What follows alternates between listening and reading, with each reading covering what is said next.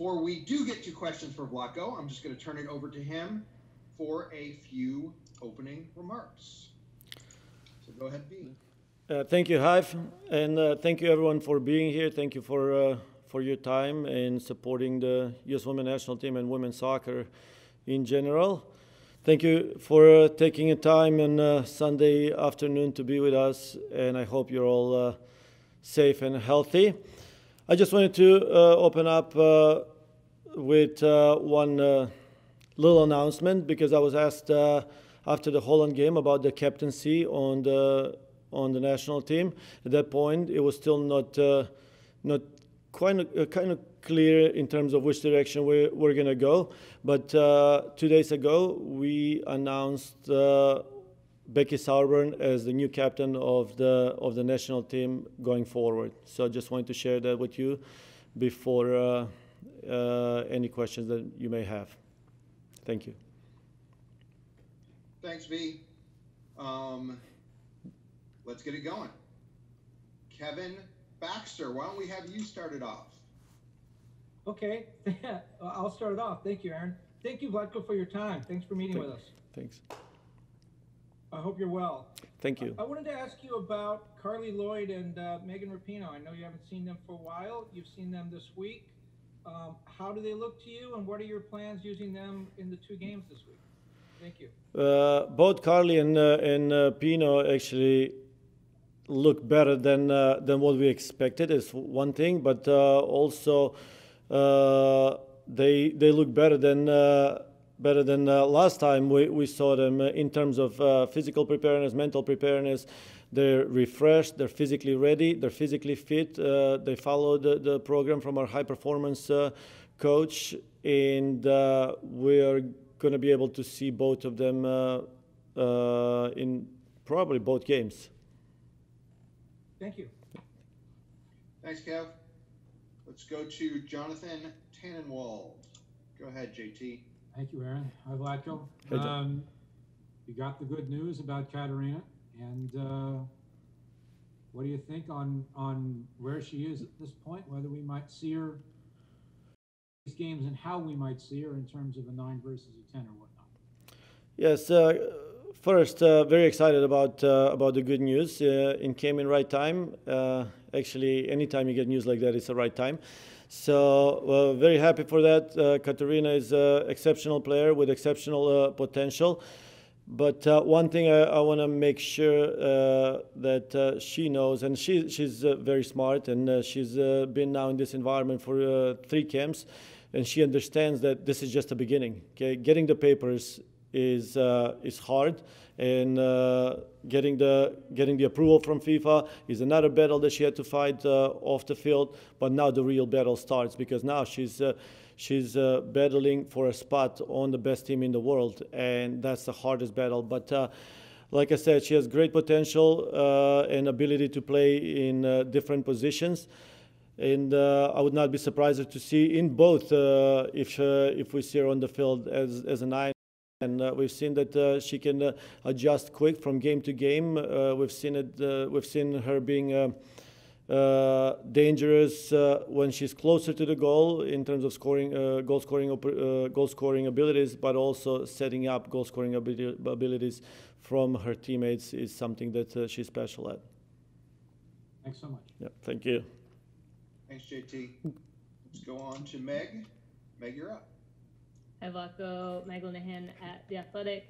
With this announcement of Becky Sauerbrunn as captain, was hoping that you could walk through your viewpoint of that decision. I'm assuming also players are heavily involved in this decision as well, but the 2 of you go way back, and what is your relationship like now on this national team?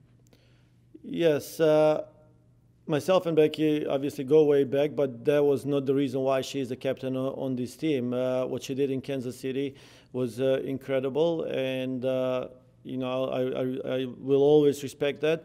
But on the national team, I had a chance to analyze not just her, but everybody in terms of what their role is and what their impact is on the field, off the field, travels, hotel, anywhere. So with all the analysis, everything that we did, I felt like Becky is the best fit to be the national team. But in same time, I had a great conversation with Carly, Pino, and Alex before I made the announcement, and they were very supportive of that. That's one thing.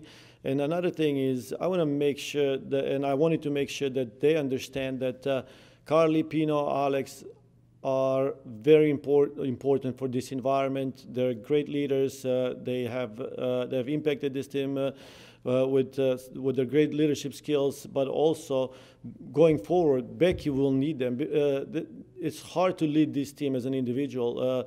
Leading and leadership is a group. It's a group role, and Becky will need them, I will need them, and this team will need them, and they understand that every single one of them brings different types of a leadership skill or role to this environment. Perfect. Thank you, Vlatko. Thank you. Thanks, Meg. Let's go to Steph Young. Go ahead, Steph. Thanks, Aaron, and thank you, Vlatko. I was wondering if you could walk us through some of the goals that you set in this January camp that you're hoping to implement in, both games. So, starting this camp, we've talked a lot about the details because the general things, the big things, is something that I felt very good with. After the She Believes, and especially in the Holland game. But now we're starting getting into those little details that will make big differences.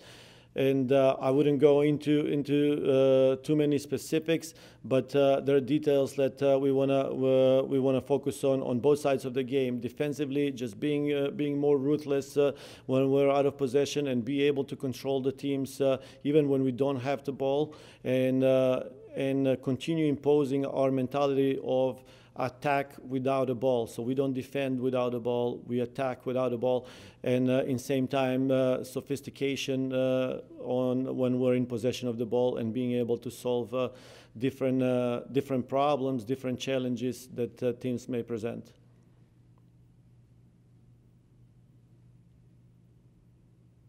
Awesome. Thank you. Let's move on to Jackie Gutierrez. Go ahead, Jackie. Thanks, Aaron. Hi, Vlatko. Jackie here at Woman Kickballs. I just want to talk about your, coaching career so far with the team, because out of 11 matches you have, they've all been wins. So congratulations on that. So coming into this match against Colombia, how do you prepare to play against a team that, for the first time in 4 years? So for us, when we prepare for the team, obviously we'll look at the strengths, weaknesses of the team, and opportunities and threats. But we don't prepare enough just to win the game. We always prepare to be the best version of ourselves, regardless of the opponent, and that's why we're preparing for this team. But we're also preparing for the next one, and ultimately for the Olympics. Now, Colombia, we're pretty sure is going to present certain challenges that we may not see in from some of the teams that are in She Believes, but that's why we chose this opponent, so we can get ready going forward.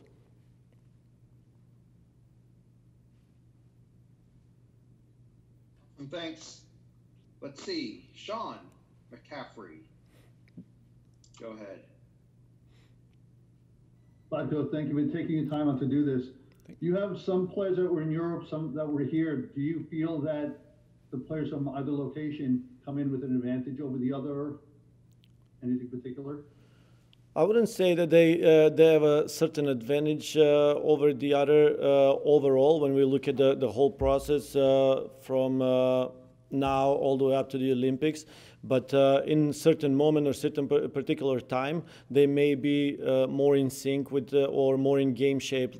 Just for example, Sam Yu is coming in.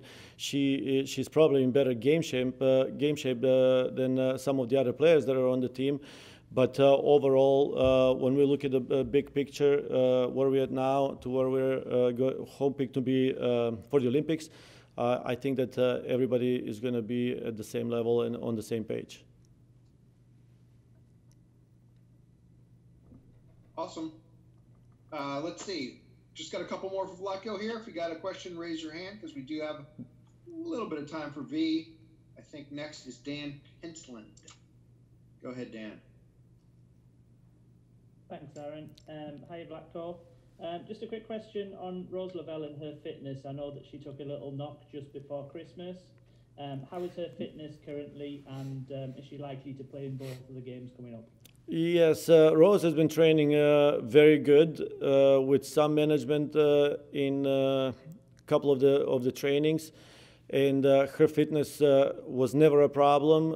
It was just a little knock that she had, so we had to be careful there. But right now, it seems like everything is behind her, and we're still going to be cautious the way we're going to approach these games. But I'm very confident that she's going to play certain amount of minutes in both games. There you go, Dan. Some amount. Alex Azzi. Is it Ozzy or Azzy, Alex? Tell me, I'll try not to forget.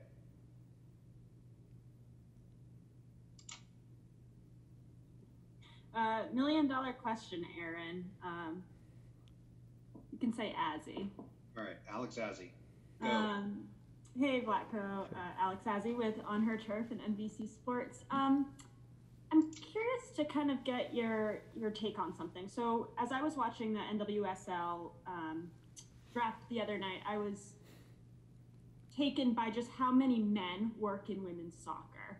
And I'm curious for you, being a man leading some of the strongest female role models in the country, just some very powerful women, kind of in the last year and 4 months for you, being the head coach of this team, just if there's anything that you've taken away from working with these women, and just kind of how you see your job in terms of empowering them and the next generation of women. Yes, I've always said that ever since I came on this job, I felt like my job was to coach, to teach them the game. But in the same time, I felt like in these moments or in these times while I was teaching them, they were teaching me. They were teaching me different moments from the game or life in general. I mean, I've had some incredible conversations. Even now, when we talked about leadership with Carly and Pino and Alex, it was a learning opportunity for me, and I've been so thankful for everything that this group of women have done to help me become a better coach in different moments and different times. But in terms of empowering them, and they know that as a coach, as a staff, and even the federation have done a great job to build a platform for them to voice their opinions, to fight for what they believe on, and they know that we are going to support them. Thanks, Vlatko. Thank you. Thanks, Alex. We're going to go to Sandra Herrera. Go ahead, Sandra. Right. Sorry, Sandra. Yeah. If anyone has any questions for Vlatko more, please raise your hand now, or this will likely be the last one, and we'll see if we can't get Sam or Becky in here a little bit earlier. Go ahead, Sandra. Awesome. Thanks, Sandra at CBS Sports. Hi, Vlatko. Thanks for your time again today. Just sort of piggybacking off of the NWSL draft, your former, well, not former team, but your hometown, Kansas City, is back and involved in NWSL, and they kind of made some noise and really turned some heads in that first round draft. I was just sort of wondering, maybe get your perspectives on sort of how that played out. It went very long, 2 hours, record-breaking trade for a lot of allocation money. And how does it feel to see a city like Kansas City back involved in the draft?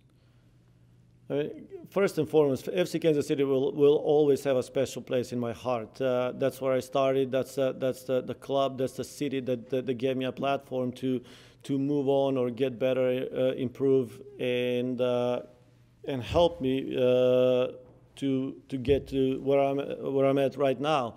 So I was happy to see them first coming back. I was happy to see my friends being coaches or coaching the team. And I was happy to see them making some noise, creating a little buzz in the community, creating a buzz in the soccer community, women's soccer community especially. So look, we were watching the draft, the draft live first as a team, but then I guess the first round, but then it went a little bit long. The team left. The coaches continued watching that. I thought it was great. It just reminded me, myself and Laura Harvey is here with us as well. So Laura reminded us about some special moments with NWSL, and I was happy to see so many young players getting the opportunity to get drafted and hopefully get opportunity to play in NWSL. Awesome. And just to follow up on the team that you're going to be facing tomorrow in Colombia, you know, you're coaching the top-ranked team in the world. So much is always spoken very highly about the U.S. Women's National Team with all of the victories that they rack up. And going against a team like Colombia that hasn't seen a lot of time on the pitch over, not even just 2020, but maybe over the course of the past 2 years getting together. How much of tomorrow is potentially going to be an opportunity for your team to focus on things systematically, or part of it maybe just getting a run out against a team that has a lot of time on the pitch? Yeah, so I spoke a little bit about it earlier when I said when we're approaching the team, we're preparing for the team. We're looking at their strengths, weaknesses, what is going to be our opportunity, threats. But we're also preparing for what's next, and we're preparing for the next big tournament, and we're preparing for what is after that. When I say that is when we're getting ready, we don't just say, okay, if we do this, it's going to be good enough to win this game. That's not good enough for us. We're always trying to be the best that we can possibly be, and then move on from there. And that we believe that if we prepare to be the best possible version of ourselves, then we are going to be successful, and that's our focus. So that's how we're going to approach this game or the preparation for this game.